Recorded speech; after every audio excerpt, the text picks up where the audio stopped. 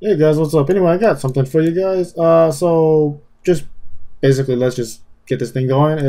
Someone wanted me to make a map, like a ramp on this particular area in wetland, so this part's accessible. All right. So yeah.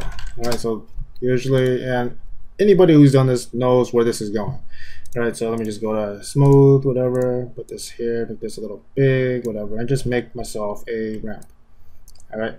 So I'm not trying to make something perfect. I'm just trying to give an example. So anyone knows that just about every time you make any type of edit, whether big or small, to a Blizard map, there's a chance that the map will not work anymore, and you'll just crash whenever you try to go on it. And so there we go, a little small edit. Save this, let it stall and save, and so on and so forth. And my Noggit folder is a patch, so when I go back in, I will have the edit. All right, so there's my ramp, whatever, yada yada yada, good stuff, right? So terrible.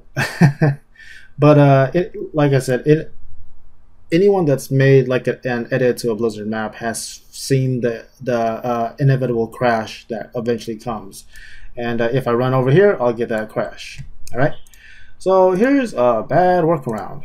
Not like recommended, but because it could lead to a lot of bad things. I just don't know because I haven't done it a whole lot yet.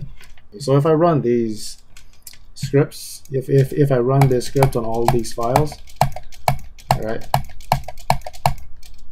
right. So basically, what that does is it basically goes through the ADT, goes through the map chunks, and then goes through all the headers and goes to this unknown area, where it has a array of 64 bits of stuff. All right, and it just makes them all 0. All right, and it does that for all of them. Okay, and I'm not sure if this will lead to something bad or not, but it avoids the crashing. Okay, so as I'll show you in a little bit, as soon as my client starts up, it takes a little while to start up because it's got about 22 gigs of stuff and patches, so that's why it takes so damn long. And as you can see, if I run around now, no crash. Water tile's fucked up, but that's just because that's how it looked like in Noggit. Noggit saves like how it sees it.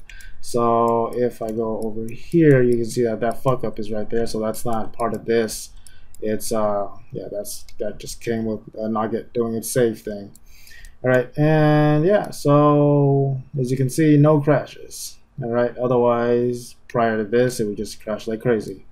All right, that's pretty much it for this video. Thanks for checking this out. See you guys later. Bye bye, and yeah.